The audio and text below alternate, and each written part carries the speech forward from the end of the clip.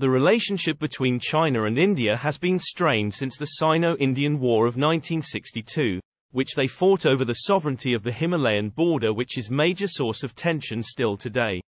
They are both the most populous nations on the planet and rank in the top 3 global military spenders. China has a larger army and more equipment, but India has a better track record in armed conflicts. Both countries have a large amount of nuclear weapons.